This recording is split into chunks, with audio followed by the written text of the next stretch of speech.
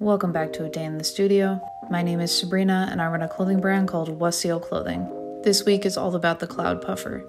I spent all of last week preparing these puffers to be sewn, and today marks the first day of actually sewing them. But before I could sew, I had to do a lot of computer work just getting ready for the Black Friday sale. The website will be 25 to 40% off the entire website. Depending on the item, that's what the variance of percentages are.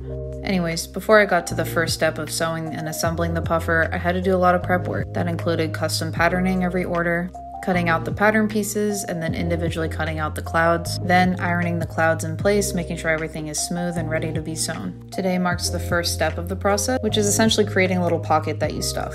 That was it for today. Stay tuned for more.